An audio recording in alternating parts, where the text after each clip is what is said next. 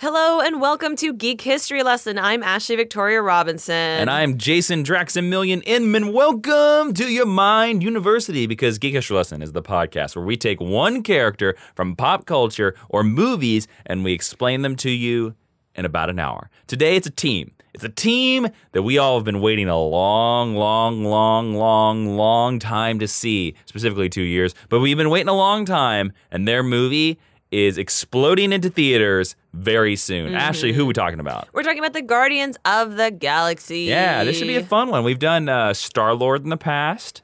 We did Rocket Raccoon in the past, but we've never done the team. We have Guardians not. of the Galaxy. And we have many requests for the other characters in the team, but specifically the team was requested by the Geek Out on Tumblr. So thank you so much for your request, and you are the TA of this week's episode. I hope you geek out on this episode. Me too. All right. So how about we move into the very first section of this podcast called the I almost wanted to call it the Meet Cute. I was moving forward in time, travel, and dimensions, but actually it's the 10-cent origin, where we're going to explain to you basically a Cliff Notes version of the origin of the Guardians of the Galaxy. So in case you go to nowhere and you're talking to Cosmo and I ask you, hey, where do these guys come from? And you can be like, look, let me tell you. Oh, man.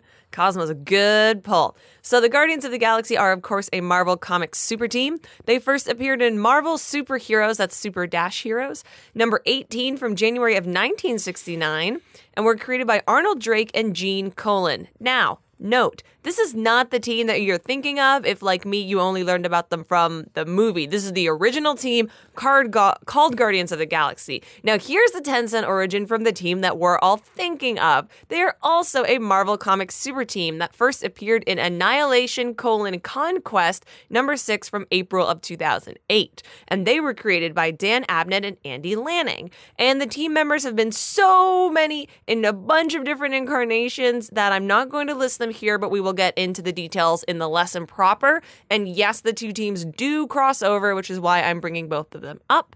And the second team famously appeared in the Guardians of the Galaxy Volume 1 2014 movie that convinced everyone that they were actually cool. It's so interesting that they are not even 10 years old. They're not. Wow. They're a little baby team. They are a baby comic book team. All right, so let's now move into the Meet Cute. That's the section that I wanted to do first, but now we're going to do it second. And this is a term that we stole from Romantic Comedies, where we tell you how we first meeted and cuted the Guardians of the Galaxy. Ashley, I'm very curious about this because usually your answer is Batman the Animated Series. You cannot say that well, this one. Well, it's a good answer. Where did you first meet to cute the Guardians of the Galaxy? So in the bygone days of 2013, I was working at Blastoff Comics in North Hollywood, California, and somebody came in and said, hey, they're making a Guardians of the Galaxy movie. And I said, what's Guardians of the Galaxy? I was just about to say that too. And then suddenly, Marvel, like a month later, had a new comic book series to come out. And I had to read it because I was working at the shop. So that's where I first met. So you were like, it was the Brian Bendis the one they launched after the movie, or right before the movie? Right before the Marvel Now series. Yeah, the 2013 series. Nice. So that's where I first meted and cuted the GOTG. How about you? Well, to be honest with you, the first Guardians of the Galaxy that I remember is, I remember them popping up in the 90s in some issue I got at a pawn shop, some sort of Spider-Man Avengers comic book, and it's the weirdo team of the Guardians of the Galaxy. Like, it's not the movie team, but they're called the Guardians of the Galaxy, and I can't remember the character whose name, because I remember reading this comic book, the Guardians showed up, and me as a kid being like, wow, they're real confusing. Like, even as a kid, I was like, I don't know what they are, because it had the guy who has the body of the Starfield, but he holds the Captain America shield. Major Victory? I don't know what his name is. Here's the thing. If we bring him up, you shout and you let us know. Sure, I don't know. I'll probably look him up while you're talking. But like, here's the thing. He so little impressed me when I was a kid that I've never cared to even bother to look him up. I mean, I would hazard that that's why in 2013, when they did the movie tie-in book, they pretty much just built the team that was going to be in the movie. Yeah. There are some other... Mantis shows up in that first arc. Yeah. Probably because they knew that she was planned for the second movie. Yeah. Well, that whole Brian Michael Bendis series is because he had advanced knowledge that movie is coming, and it's all a giant facelift for this team. It was a smart business move, but I did read Annihilation a couple years after it was published because I had heard that a lot of people said it was really good. It was really good. I mean, for a cosmic event, it's pretty good. It's probably Marvel's best cosmic event. It really is. And that Guardians team shows up in it. But I kind of like the Guardians of the Galaxy, to be honest with you, when they are a little weirder. Like, I really like the version of the team that's introduced and their costumes that are introduced in Annihilation. And I kind of miss that version of the Guardian. I kind of miss that now they look exactly like they do in the movies. And, like, I like the movie version just fine. Yeah. But I do like it when they're, like, a little bit weirder and not just copies of the movies, in the comic books anyway. Yeah. But not too weird like it was in the 90s when I couldn't understand it. Yeah. So that's where I first met the Guardians. Cool.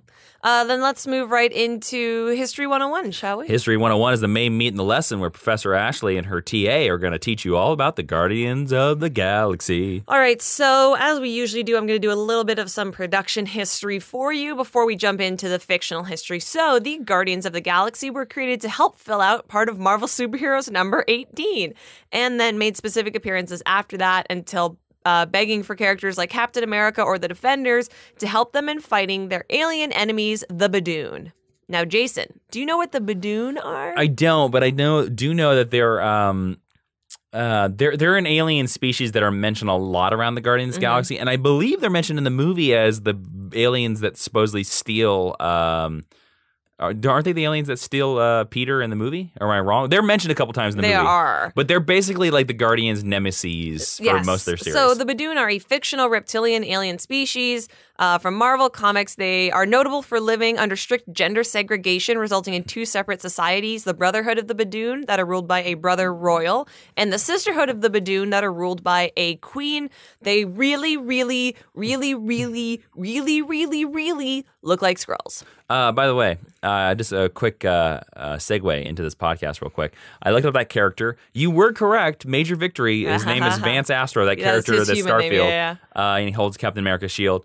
Again, my 9-year-old self was just like, this guy is weird and I don't understand him. Yeah, it's funny that you bring up Captain America because he's basically Space Captain America. So let's talk about that and these original Guardians real briefly. Okay. So the Guardians of the Galaxy are actually from an alternate timeline known as Earth 691. Oh my God. Oh yeah, strap in. We are starting This is the easy part. Oh Lord. And they were active during the 31st century. Does this sound like the Legion of Superheroes to anybody? It's the exact same century. Yeah. Oh my God. There's a lot of similarities. Okay. Wow. Original team members included Major Vance Astro, also known as Major Victory, who was a 20th century astronaut who hung around in the Alpha Centauri system in suspended animation until he was woken up. Oh, that makes sense. Martinix Tanaga, who was a crystalline being from Pluto, Captain Charlie 27, a soldier born on Jupiter, and Yondu Udanta, a, quote, noble savage, unquote, which is not politically correct to say anymore,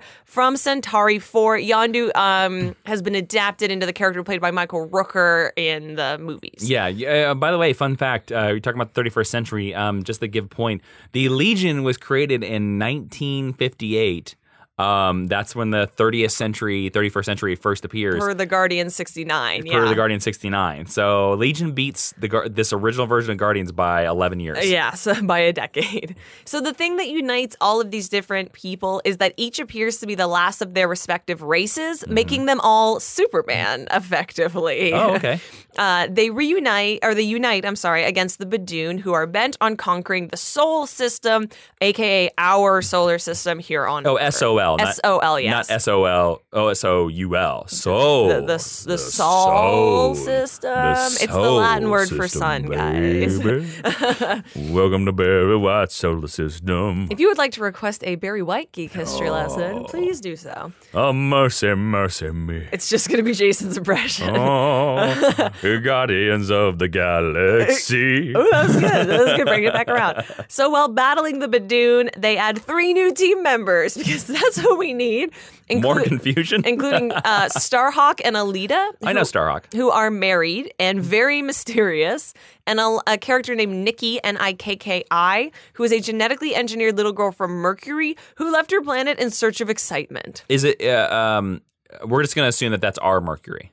It is our Mercury. Oh, it is it's our our Mercury. Jupiter. Okay, got it, Yeah. They are. Oh, it's a solar system. I'm sorry. Yeah. Sorry. That's okay. Together, the fully formed Guardians travel back to the 20th century on Earth, where they go on a bunch of adventures with such heroes as Captain America and the ever-loving Thing. After a lot of brouhaha, the Guardians defeat the Badoon, only to find themselves facing off against a new alien foe called Korvac, who is a creation of the Badoon. So they didn't really defeat them after all. So fighting Korvac takes them back to the 31st century. And in the 31st century, the Guardians team up with Thor in order to defeat Korvac, because why not? And they follow Thor back to the 20th century. Immediately after that, to Earth 616, where they battle some more Badoon by teaming up with the fully formed Avengers. It's a lot of back and forth through time. It is. For seemingly no reason. Ironically, during this time, Starhawk was trying to prevent time travel, lest it should cause the future and the team to become altered. And when these changes do eventually happen, Starhawk is the only person who ever knows about it and recognizes the differences. And every time the Guardians change something significant, a huge catastrophe immediately follows, usually at the hands of the Badoon. So Starhawk is trying to be the Doctor and doing a terrible job at it. Yeah. Their next incarnation is several years in the future, where they add even more members to the team, including all these people you've never heard of. They are the Legion. Wow. Yeah. The Inhuman Talon, the Skrull replica, Yellow Jacket. Now, this is the second Yellow Jacket, who's Rita Damara from the 21st century. Okay. And an old version of Simon Williams, who now calls himself Hollywood, Man of Wonder. Yeah. Man of Wonder. Don't worry about it. All right. Right after that, Martinex left the Guardians in order to expand the brand into multiple organizations, and she founded a team called the Galactic Guardians. And that's everything of significance that happens with the original Guardians. You can pretty much forget about that, but remember that Major Victory is a character. All that Korvac stuff you're talking about, that is like an Avengers storyline. It's called the Korvac Saga. It is, yes. It's not that great. It's not. The most important thing is it's the first time the Avengers and the Guardians team up to fight this Badoon guy. But Major Victory in the newest line of Guardians of the Galaxy Marvel Legends has an action figure. Does he really? Yeah, he's in the new set. Well, I haven't looked at it, so I'm learning stuff too. Great. So now, because we're effectively jumping into a different team, I'm going to go back again and talk a little bit about development and production history, just really briefly. Sure. That led this Guardians team to be formed, the one we're more familiar with. Are we going to get some with. Annihilation production history a little bit? Oh, maybe we are. Ooh. So Dan Abnett and Andy Lanning had been pitching a new Guardians of the Galaxy reboot for some time, and they were finally allowed to in May of 2008, made up of cast members from Annihilation Conquest. Do you know what their writing name is? DNA. Yeah, it's really cool. Yeah. I did. I was like, are you trying to trick me? No. I wanted our listeners to know about DNA. Yeah. They also, by the way, wrote a really good Legion story. They ran the second half of my favorite period of Legion of Superheroes, and they started off with Legion Lost, and they took over Legion the title Lost is good. Called the Legion. I love their run on the Legion, and I kind of think it's probably the reason why, because this was after that. Yes. Why they got the job doing Annihilation and Guardians. So, Jason, do you know what Annihilation Conquest is? Okay. It's tough. This is a hard event to explain. You can basically just tell me what that is a sequel, and I'll explain the event. Well, it's a sequel. I was going to say it's a sequel to the first Annihilation was where a nihilist wanted to destroy the universe with an annihilation wave. Mm-hmm. And through that, he destroyed the Nova Corps, if I remember right, and stuff like that. So there's only one Nova now. Annihilation Conquest, I think, is another wave, but it's something else. I can't remember. Yes, it is a sequel to 2006's Annihilation that Jason just talked about. And the series, again, focuses on Marvel's cosmic heroes defending the universe against the Phalanx, which is now led by Ultron. Oh, the Phalanx. Yeah, Jason's favorite thing to mispronounce. Yeah, the Phalanx. Nova returns once again to a title role along with Quasar, Star-Lord. And this is Richie Rider. It is, yes. And a new character called Wraith. They also appear alongside Ronan the Accuser, Moondragon, Super Skrull, Girl, Gamora, Mantis, and Rocket Raccoon. And this event notably features the return of Adam Warlock to Marvel Comics continuity. Yeah. So Bill Roseman, who was the editor at the time on this new Guardians book, he was the person who had spearheaded reinventing the team as opposed to just redoing the original team. Yeah. And had this to say about the decision to change the team. Quote, as the planning of Annihilation Conquest came together, it occurred to us that, if things went well, there would be a group of characters left standing who would make for a very interesting and fun team. Unquote. So it's not that the first team was silly. It's not that they wanted to throw some more ladies on it. They were just like, these characters are kind of cool. We'll call them the Guardians. That actually, to be honest with you, I mean, I think that's great because that is a great editor looking at his universe, looking at an event and being like, you know, we have this title for a team that nobody's using right now.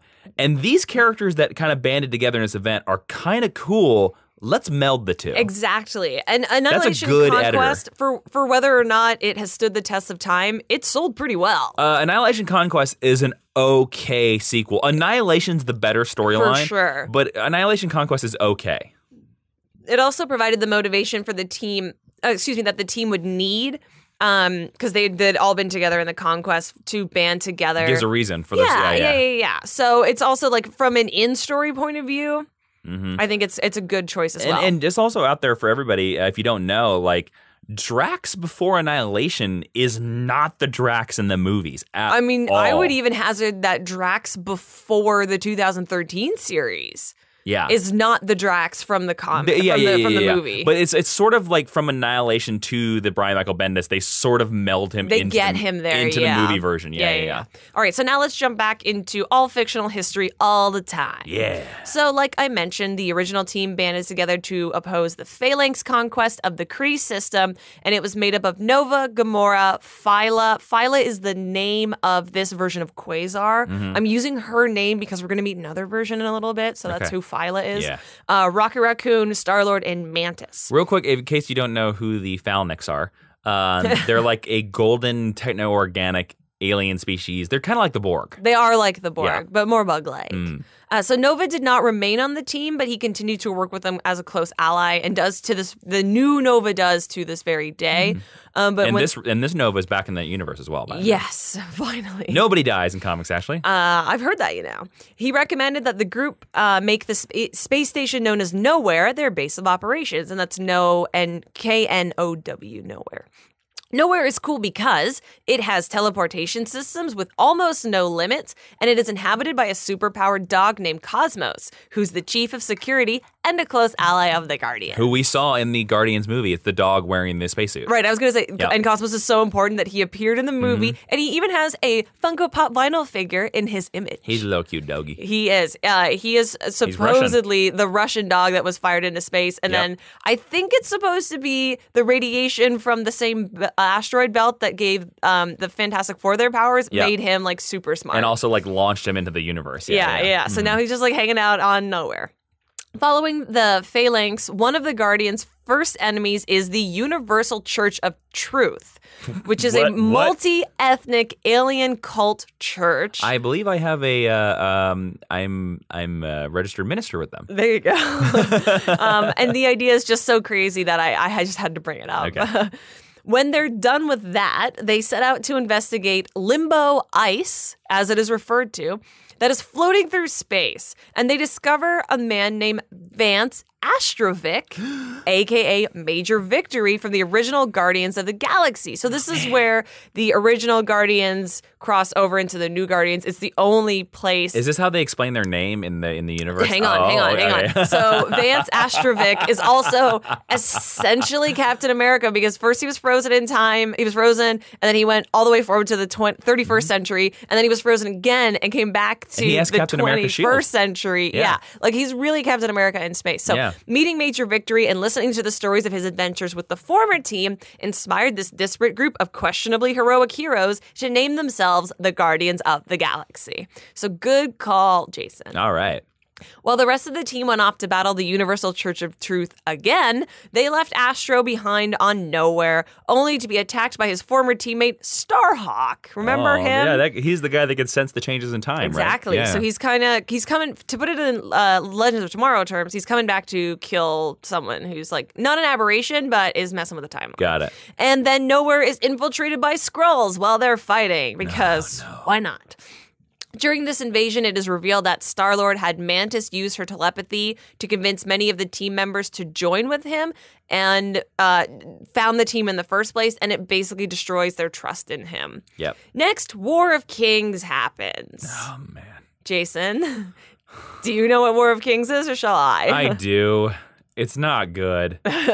It's War of Kings is where Vulcan, Yes. the third Summers brother that is best forgotten, Scott Summers of X-Men fame, goes into the universe. He conquers the Shi'ar Empire, which is this famous alien empire that has the Macran crystal, and he makes them fight the Inhumans. The Inhuman-led, it's the Kree Empire led by the Inhumans. Yeah, led by Black Bolt. Black Bolt is King Black Bolt at this time. And so it's the War of Kings. It is not a good storyline. Oh, you don't think so? No. It is a famous event because it is the first time the Guardians of the Galaxy, the renewed Nova Corps, Darkhawk, and the Starjammers team up to fight a threat together. And the Starjammers, if you don't know, are a team of alien pirates led by Cyclops' father. That's true. The Guardians disbanded after defeating both Vulcan and King Black Bolt, or quelling them, I guess, would probably be more accurate, feeling that they could no longer trust each other. And during this time, Adam Warlock and Gamora went to learn more about the Universal Church of Truth.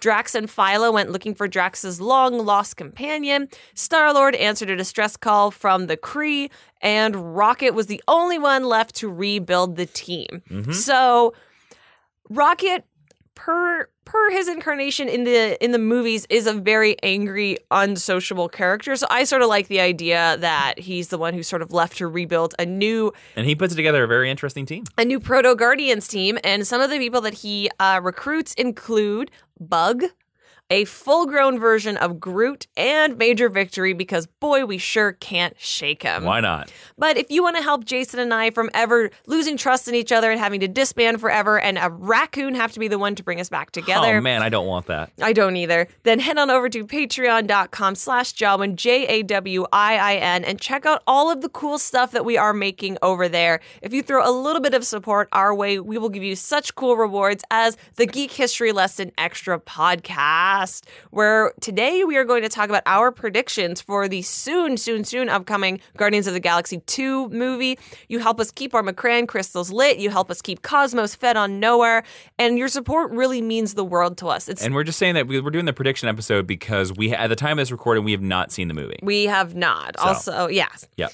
So thank you so much to everybody who has already donated, and thank you to everyone who's going to donate in the future. Guys, go over there, please, because it helps improve this podcast so much. It makes a big difference. And you might go over there and you might notice that there are some added things. There are some added perks. There's a lot of new stuff over there, a lot of new content over there, including maybe some podcasts and some videos that you only see if you are behind the Patreon wall. So, we're trying to, expand the Geek History Lesson brand out, and we need your help to do that. Patreon.com/Jawiin. Yes. Now, back to the Guardians of the Galaxy. So, remember how everybody's off doing their own disparate little things? Sure. Let's talk about that. All right. So, Star-Lord, we all know him. Yeah, I guess. He discovered that Ronan the Accuser had been rebuilding the Phalanx's Babel Sphere. Yeah, it makes sense. Spire, I'm sorry. Babel Spire. Yep. It's like a tower. And was trying to preserve the Kree and the Kree Empire under his rule. Ronan got mad that Star-Lord had discovered him and threw Star-Lord into the negative zone so that he could keep building stuff. While in the negative zone, Star-Lord discovered that Blastar had crowned himself as king of the negative zone and was planning to invade Earth. Blastar is an old Fantastic Four villain. Great. Who basically blasts stuff and gets angry. Yes, he was also called Living Bomb Burst, which I feel like accurately tells you what he does. And his plan to invade Earth involves going through 42. Jason, do you know what 42 is? 42 is the negative zone prison built by Reed Richards and I believe Hank Pym during the Civil War. Yes, actually during the Initiative.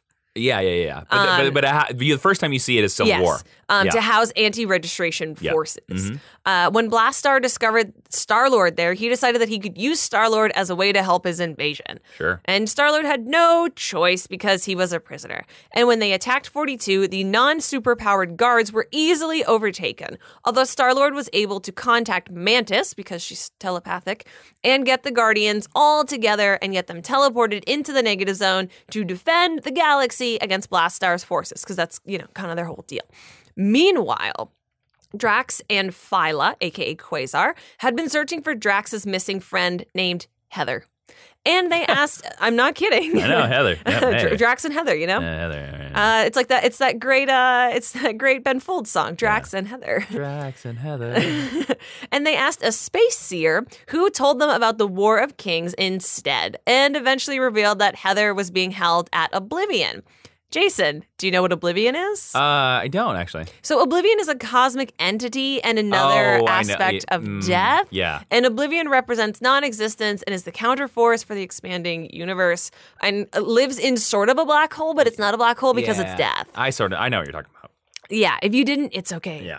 So Drax and Phyla traveled to Oblivion, where they noticed that Phyla wasn't able to use her quantum bands. So the quantum bands are basically bracelets that you wear if you're Quasar, and it's where all of your power and your ability to not die in space comes from. Mm-hmm. And so her quantum bands weren't working, so they suspected that they had probably died, but they were going to keep looking for Heather anyway because she had a pretty name. Sure, why not? In their confusion, they were ambushed by Maelstrom, who's an evil inhuman scientist, and fed Phyla to the Dragon of the Moon. Okay. The Dragon of the Moon is a space dragon. Don't worry about it. It's also my favorite Bruce Lee movie. Yes. Wendell Vaughn, who was a past Quasar, then showed up out of nowhere to save Drax and Phyla was able to burst out of the dragon's stomach because her quantum bands were working after all. She then made a deal with Death to become his new avatar and be allowed back into the universe if she could bring the Dragon of the Moon to Earth with her. Excuse me. And the Dragon of the Moon, or Moon Dragon as he's referred to, is part of the Guardians for a little bit and then largely forgotten about. Together, they all returned to Nowhere and reunited with their former teammates to reform one giant new order to prepare for an oncoming attack from the Shi'ar Empire under their new Emperor Vulcan and the Kree, who were then led by the Inhumans, including King Black Bolt, which is effectively the end of War of Kings because they failed. Which couldn't have ended soon enough. Yes. So, a long while after this, Thanos, you know him, captured a cosmic cube from the American army, which he used to escape to Moord, which is the homeland of the Badoon. You remember them, the old Skrull-like alien race? The original Guardians alien enemies. The Guardians promptly traveled to Avengers Tower to warn the Avengers and lend a hand fighting all of the invading Badoon Thanos people. Thanos then became one with the cosmic cube and proceeded to kill the elders of the universe, which are people like the Collector, and the Avengers and the Guardians. So he's going to kill all these people. I believe this is the Avengers. This was in Avengers, that the storyline this is what set up Brian Michael Bendis's Guardians It run. is. This is what happens right before that run. However, instead of killing them, because Thanos isn't that good at his job either, he accidentally sent them to the Cancerverse, which is referred to as Reality 10011, instead of killing them. What? Yeah. That's the Cancerverse. I'm also fairly certain, I don't know binary very well, but I think 10011, I think it's a joke. Yeah. I think it actually refers to the Cancerverse. Yes. From there, all the heroes bargain with the Collector that if he gave them a weapon that would help them defeat the Cosmic Cube, basically they would let the Elders deal with Thanos. So he gives them a weapon. They accomplish all of this. They return to Earth. They leave Thanos with the Elders to deal with. And Star-Lord was like, hey, Iron Man, remember how much fun we had together in the Cancerverse and how we didn't die? Why don't you be a Guardian of the Galaxy with us? And Tony Stark was like, sure. Mm-hmm. And then Brian Michael Bendis took over it. And this is what we're going to talk about now. And then Iron Man joins the Guardians of the Galaxy for no real reason besides just to sell the title. Exactly. And when you read it, because I revisited it for this, it's weird. It's weird and to have he is Tony out there. of place. Oh, yeah, he's way out of place now. Yeah. Because, Tony is like this kind of swaggering character, and like he has a similar attitude that you would think of when you're describing Star-Lord, but like you don't need two Star-Lords, No. and you certainly don't need two Star-Lords when one of them doesn't know jack anything about traveling in space. Yeah. And that's what Iron Man is. So their next adventure began with Star-Lord receiving a letter from his father, who is Jason, King of Spartax. That's Jyson. It's a J apostrophe S-O-N. Oh, my bad. Sorry. And this message from his father said that the Council of Galactic Empires had decided that Earth was too much of a threat and would be left alone from here on out. Now, that might sound like a good thing to you, but it's bad to you if you're Star-Lord, because Star-Lord is actually his rank. He is... Yeah. Peter Quill, the Star-Lord of Spartax, which is like the Crown Prince. Yep, because if you go back to our Geek history lesson, you learn that he actually got that because he stole it from another dude of Earth and in kind of nefarious ways. Yeah, Star-Lord's not a good guy. No. It's kind of like a Green Lantern. So when you're an alien or half an alien, you're not allowed to go to Earth, and Peter Quill's an alien, and all the Guardians are aliens except Tony, so this is bad for all of them. It alarmed him so much that he and the Guardians immediately went out into space to protect the planet when they discovered that a bunch of Badoon ships were heading straight towards their planet, which seems convenient, and maybe if you had a brain, you would have thought about. The Guardians defeat them by crash landing their ship on Earth, where Drax and Groot are badly injured, and Groot is reduced to a small twig. This turned out to be a ruse by Jason of Spartax, and the Guardians were arrested by Galactic Police under his orders and taken to a prison ship and locked up. But since Groot could not be arrested because he was literally like a little twig planted in a pot, this gave him time to grow back to his full size very quickly and free everyone. That's what happens when you use fertilizer, kids. It's actually really sweet because when they're trying to get back to their ship and sort of save themselves right before they're arrested, Rocket like makes a very big deal about making sure that he finds a piece of Groot and that it gets planted so that he can grow back, because if not, they don't know what's going to happen. Mm-hmm. And it's an unexpectedly nice moment amidst this giant action scene. It also makes you wonder if that Brian Michael Bendis specifically did that moment because he read the movie script. I think so. Yeah, I don't think that just happened. Yeah. Like, it's too coincidental. I mean, we haven't done a lesson on Groot yet, although it has been heavily requested. Look, I'm going to be honest, guys. I don't know if there's enough on Groot to do a lesson. I mean, if we're doing a Groot lesson, it's just going to be an hour of I am Groot. I am Groot. That's the only way one does it. I am Groot. Keep going. I am Groot. I am Groot. I am Groot. I am Groot. It's going to be that for 45 minutes. Yeah. If you want that lesson, just let us know. We have like 10 requests for it. Oh, my God. So Groot frees everyone. The Guardians of the Galaxy found their weapons because they're literally hanging right upside their cells and stole a battleship, which they escaped in and returned to their job guarding planet Earth that nobody asked them to do. During this time, they intercepted someone who is heading towards Earth at high speeds, and this was revealed to be Angela. Jason, who's Angela? Oh man, listeners, if you can see his face. This lesson has made me sigh so much. Angela is an Image Comics character created by Todd McFarlane and Neil Gaiman. She appears in an issue of Spawn. She is originally an angel that is sent to kill spawns because spawns are creations of the devil. Now, in a long and ridiculous custody battle, Neil Gaiman sued Todd McFarlane for the use of Angela because the idea, apparently I learned, is that Angela shows up in Spawn a lot. Mm-hmm. And I might be paraphrasing some of this and getting some of this wrong. Please. But Neil Gaiman was like, whoa, I only wanted her to appear in that one issue that I wrote, because Todd McFarlane did this period of time on Spawn where he let other writers write Spawn. Like Frank Miller wrote an issue, the Cerebus creator, David Sim, I think. Yeah. Frank Miller wrote an issue, David Sim. Neil Gaiman was one of those, Grant Morrison wrote one. And Neil Gaiman was like, whoa. I create everything. If I create something, it's mine. And so he sued Todd McFarlane, basically won. Angela was removed from the Spawn universe, and then for some reason, Neil Gaiman sold Angela to Marvel. And so then in that Age of Ultron event, Angela pops into the Marvel Universe. Why? Because she's absolutely not needed. That's why. Yeah. And it's one of the most... You don't need Angela in the Marvel Universe. They attempt to explain it in her first issue appearance of Guardians. Oh, I bet they do. And her internal narrative claims that somebody forced her out of heaven and she thinks they're on Earth, so she's going to go destroy Earth. Yeah, that makes sense. That really helps Marvel Universe. Yeah, so the Guardians initially believe her to be a threat. So, of course, they capture her and fight her on the moon. Yeah, that makes sense. And they were finally able to defeat her on the moon. But it took all of them working together to do so because she's like really strong and has the power of God and stuff. Yep. Eventually, though, it became evident that she wasn't a threat. Although, if it takes all of you to beat somebody up, like maybe they're a threat. So the Guardians of the Galaxy decide to let her go to Earth, but they went along as a chaperone to keep an eye on her. So the next place the Guardians appear after this is during the trial of Jean Grey.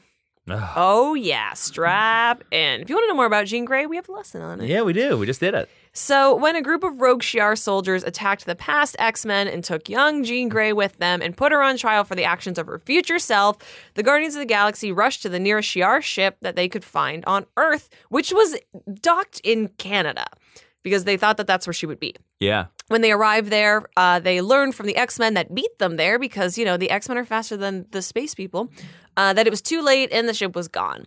The past X-Men and Kitty Pryde joined up with the Guardians of the Galaxy, and they all went into space in pursuit of Jean together. In space, they teamed up with the Starjammers, who Jason talked about a little bit earlier. Yep. And everybody managed to help Jean Grey escape by the power of working together.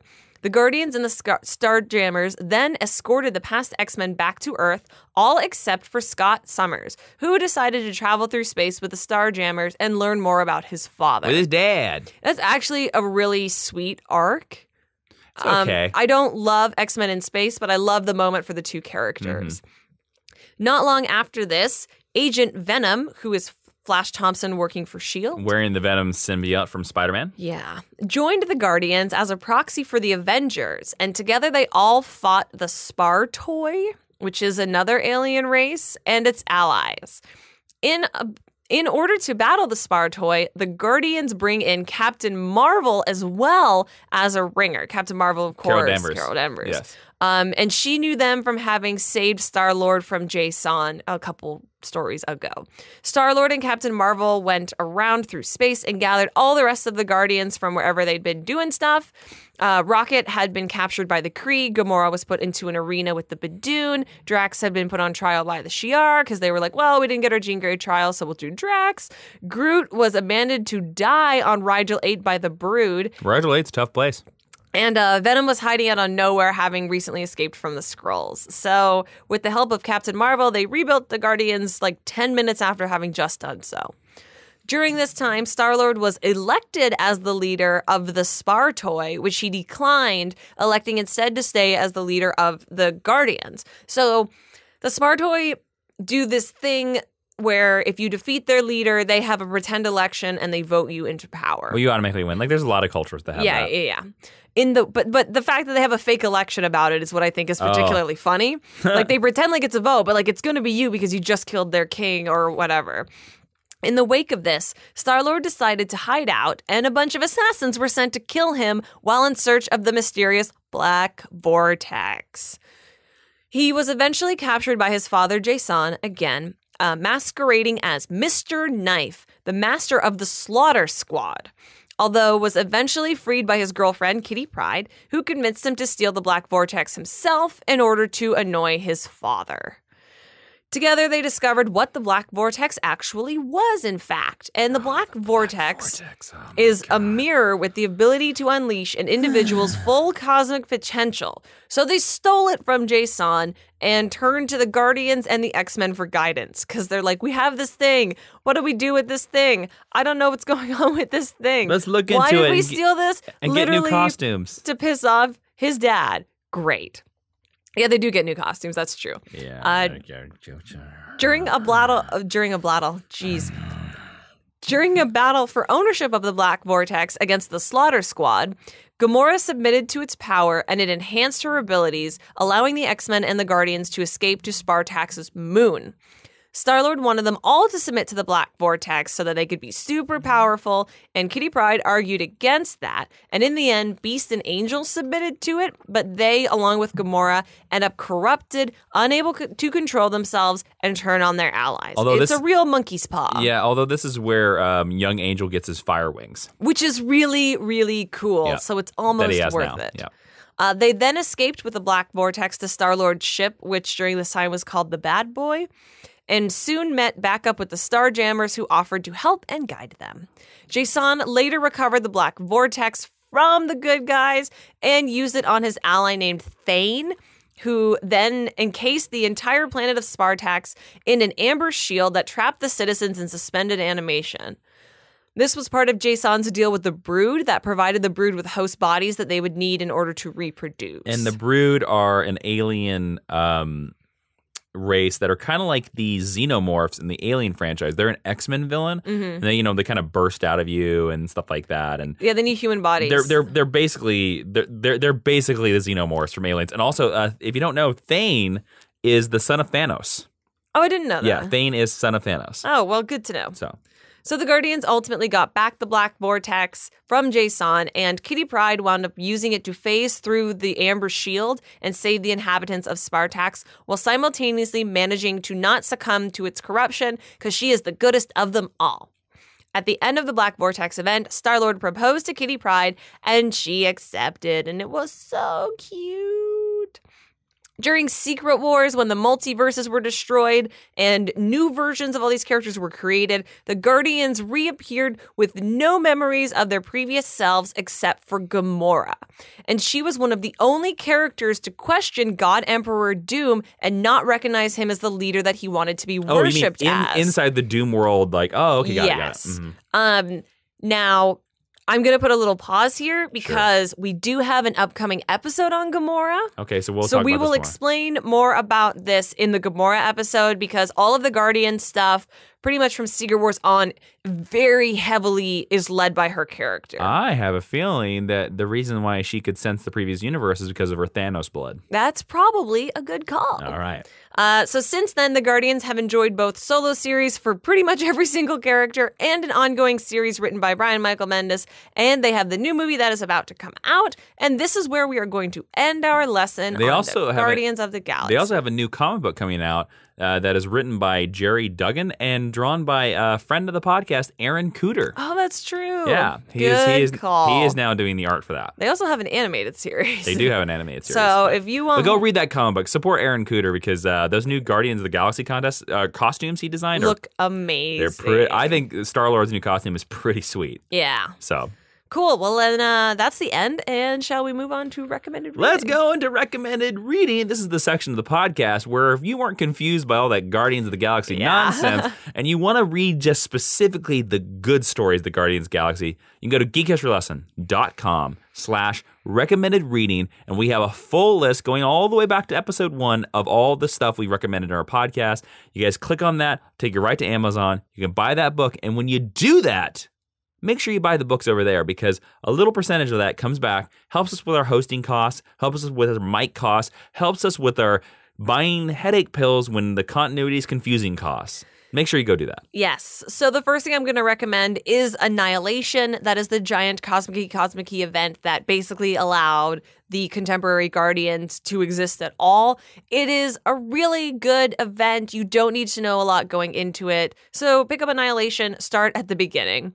After that, I'm going to suggest that you follow it up with Guardians of the Galaxy, the Abnett and Lanning Omnibus. Oh, it is man. Everything they ever wrote on the Guardians of the Galaxy in one convenient place. And then end that off with a little modern twist. Pick up the Marvel Now Guardians of the Galaxy Volume 1 Cosmic Avengers. This is the Brian Michael Bendis, Steve McNiven first volume. It is fun. It is Iron Man's part of the team. Iron Man is part of the team, which is weird, but it is closer to the film version than any of the other books listed here. So a great place to jump on. Cool. All right. And now we're going to move into discussion. Yes. So, Jason, I do want to ask you. Sure. You know stuff about the Guardians. Sure. You've seen the Guardians movie. Sure. I feel like this is a Game of Thrones question. Who is your preferred Guardian of the Galaxy? Like, who's the one I like the best? Yeah, who do you think is the best character? Oh, my God. I mean, how can it be any other answer than Star-Lord? I mean, it can be whatever you want. I mean, well, because here's the problem with that. I kind of feel that, and this is definitely I think this is a lot implied from the movies. All the rest of the characters are sort of archetypes that serve just his will. I mean, I would also say that, Star-Lord is... he's Han Solo Redux. He is. But even with Han Solo Redux, you get enough of a character that, like, oh, this is a guy with some daddy issues who's, like, always out to prove something. Yeah. Drax got a little bit in Annihilation because a lot of it was he was hunting down, like, the murderers of his family and stuff like that. So you get a little bit of that, and you saw a little bit of that in the movie. But once you get past Revenge, like, what is there? Like, Gamora's the same thing. Like, I'm really excited for her lesson that you got coming down the pipe. Like, I hope there's something more to her, but she kind of seems the same way. Like, she's just like, I'm just crazy green woman. Who hates her dad. Groot's a guy that says Groot, and Rocket's just a furry Howard the Duck. So, I mean, honestly, I can't pick anybody besides Star-Lord. Can I pick Cosmos? Because that's the person I would pick. Sure, pick Cosmo. Cosmos just seems cool and full of adventure. And man, if we could have a series called Nowhere set on that station and the weird adventure, like make it just like the day-to-day of Cosmo? Make it the weird Deep Space Nine of the Marvel Universe. Call it Nowhere, and it stars Cosmos. Marvel can hire Jason and I at any time to write this series. Yeah. I don't know, because Star-Lord's the only real character of the Guardians, in my opinion. Because a lot of his storylines are all about, like, who's my dad? Yeah. See, I think that's interesting because I feel the Guardians do suffer from the same problem that you brought up. I don't feel like they're well flushed out characters. No. They're fun and they're archetypical enough that we'll go with it. And if you make someone the last of their race, then that instantly makes them a more interesting character. And that's what, with the exception of Peter Quill and Drax to a certain extent. Like, that's what they all are. Yeah. Now, they could have done something awesome if they would have added Vance Astro to the team and simply made him... they could have done something... if you flipped his origin, make him from the 31st century, but make him a reverse Captain America.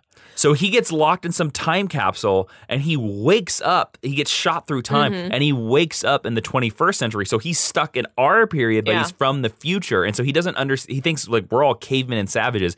And then give him Captain America's shield, but give him the triangle shield. So when Captain America meets him, it's not we just have Captain America's shield, but you'd be like, oh, yes, sir, I found this in the future and I made this from your circular shield. Yeah. So it's kind of the same. But that way, like, even that might make the team a little bit more interesting, like having him on the team, but not in his current origin. You have to flip it. But I do understand how if you are the movie people, you're like, we're not doing another Frozen guy. You can't do it in the movie. But I'm just saying for the comic books, like he might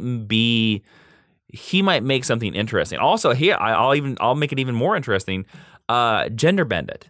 Sure. Make it Major Victory, and she's an ancestor of Steve Rogers. No, or descendant. She's a descendant. She's a descendant of Steve Rogers. That'd be cool, especially if you made her like look nothing like everyone's. Well, give her the same look that Major, like she's weird, like blobby Starfield girl. Oh no, I mean like don't make her white. Like you know how everybody says about the future that like people are just gonna be gray. Yeah. Like find the most ethnically ambiguous or draw her that way. Well, I'm saying like you never need to see her skin ever. Like she is just. Oh really? She's Starfield girl, like weirdo. Like in the future, people are cosmic-y, superpowered you mean the character weirdos from A-Force? Who's like a cosmic-y? No. Oh, sorry. No, not at all. I'm saying gender bend Major Victory. Yeah. Who cares if I don't need to see her skin. Yeah, but Major Victory wears a costume. Well, I'm saying like make her, that's her skin. Yeah, but there's a character in A-Force who looks like a Starfield. Oh, never read A-Force. Yeah. So, she was really pretty and she was on the cover and I think she's dead now. Cool. I think that's interesting because I don't really... Do you have a favorite character, by the way? I don't. Okay. And I was going to say that I think giving all these characters solo series is both premature and the right thing to do. I think it is premature because I think they're characters that like utterly lack definition. Yeah. I know that the Rocket Raccoon series that Scotty Young did is like really fun. Yeah. But it doesn't add a ton to who Rocket is. Well, let me. But Sure. I think the Guardians, like a lot of comic book characters that people would consider like quote lower tier, they're best together. Yo, 100%. And you said way back in the bygone days of our Big Hero 6 episode that your favorite character was Big Hero 6. So I feel like my favorite character is the Guardians of the Galaxy. Like they're all better together as opposed to separate. Oh, okay. But I honestly think the most interesting character is Nebula. Who's not really a part of the Guardians of the Galaxy. Who's not, but appears in all of their stories and is when we get to Gamora, she's a big part of that. Yeah. But I like the idea that like Thanos built himself a daughter and she's not good enough. And I think there's a lot of interesting stuff to be mined there as opposed to, I don't think Gamora is uninteresting, certainly, but Gamora is just his slave. I mean, I agree with you that like all of these characters having solo series is a little ridiculous, especially Star-Lord. Like Star-Lord's book is Guardians of the Galaxy, so to spin him off into a solo series, it's just like okay. Well, and then he marries Kitty Pryde in that solo, and you're just like, what? Yeah, that doesn't exist in my headcanon. It doesn't exist in mine, just because I just think it's ridiculous. But I don't know. It's weird. Let me say devil's advocate. Just, I don't agree with this point, but I'm just going to say it just for the terms of the discussion. Sure. Do you think having the Guardians have solo series is to expand the characters a little bit more? Right, I do. So like I said, I feel like it's premature because I feel like they are lacking definition. But so, especially when you think about it from a larger franchise perspective, and these are going to be a hugely important part of your cinematic universe, that's a great way to give them definition. Yeah, the Guardians of the Galaxy book's not going anywhere anytime soon. And they've obviously been very successful because every character has at least one volume, if not 2 or 3 now? I don't know about that because a lot of them have been canceled. Like, there's no Star-Lord series right now. There's no Groot series right now. There's no Drax series. Well, no, there is a Drax series. The Drax series is now. Drax and Gamora are the ones now, that are on now. Because I think they're doing them in waves. Yeah. So, I don't know about that because if Star-Lord was, like, uber successful, wouldn't they still be publishing it? Right. And then there's an interesting question. But I feel like it is. I understand why you do it. And I think if they're going to become important characters, I mean, they already are important characters. Sure. That it's the right thing to do. But I feel like I don't know how successful it's ultimately been. And that's something that we won't be able to tell till 5 or 10 years down the line. Yeah. But I did think it was interesting, like, how quickly we went from absolutely, because I was working in a shop and I watched it happen, how quickly we went from, like, nothing to, like, the Guardians. There was, like, 6 Guardians shoved book at one time. Throats, yeah. Which, you know, sometimes means when you're releasing things as a shotgun blast as opposed to a sniper bullet, not all of it is great. Nope. Unfortunately. But some of it is. Yeah. And when it's great, it's really great. So, look, the best thing about the Guardians of the Galaxy movie is that now there are actual good Guardians of the Galaxy comic book stories. Mm-hmm. Now, I would argue that Annihilation before the movie was a good Guardians of the Galaxy storyline, but I'll say because of that in the solo series, there are now more. Yes, there's more than there's ever been. Yes, and there used to be none. Yeah. In my opinion, like not a single good storyline of the Guardians of the Galaxy. Well, it used to be Annihilation and... Well, I'm saying before Annihilation. Oh, sure. Like there was nothing. No, absolutely not. You just couldn't read it. It was a mess. Yeah. So. And you would have to... There's no collection either of the classic Guardians. There's a reason why. You would have to piece... Well, they had a couple issues of their own book, but you had to piecemeal it together from all of their, like, Fantastic Four cameo appearances. Yep. Cool. Shall we move on to the teaching tweet? Yes, the teaching tweet where Professor Ashley, in 140 characters or less, just like you do on Twitter, will condense the Guardians of the Galaxy down to a funny and sarcastic tweet that you can see when we tweet it at Geek History Lesson on Twitter at GHL Podcast. Guardians of the Galaxy. Like the Legends of Tomorrow, they're kind of the worst at their job, but we love them for it. And then a little heart emoji. And then a little star emoji. Yo. Yeah. That's great. Thank you. Cool. Well, I was equally confused and repulsed and excited equally at this lesson of the Guardians of the Galaxy. That's really cool. Guys, don't forget you can always go download and subscribe to our podcast on Audio Boom, iTunes, and SoundCloud. And if you go over to iTunes, please leave us a rating and a review. Because you know what?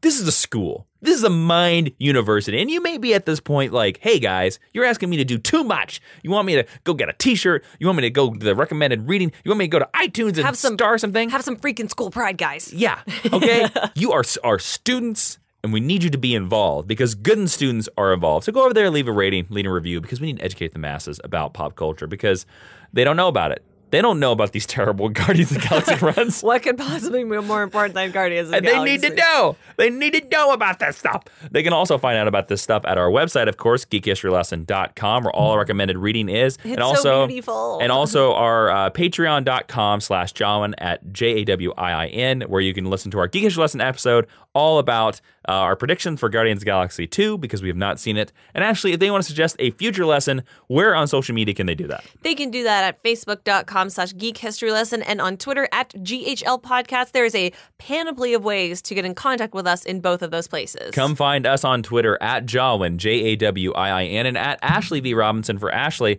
I have been Jason, your ever-loving Star-Lord Inman. I am Ashley Victoria Robinson. And Professor Ashley, will you please steer this ship towards the conclusion? Class is now dismissed.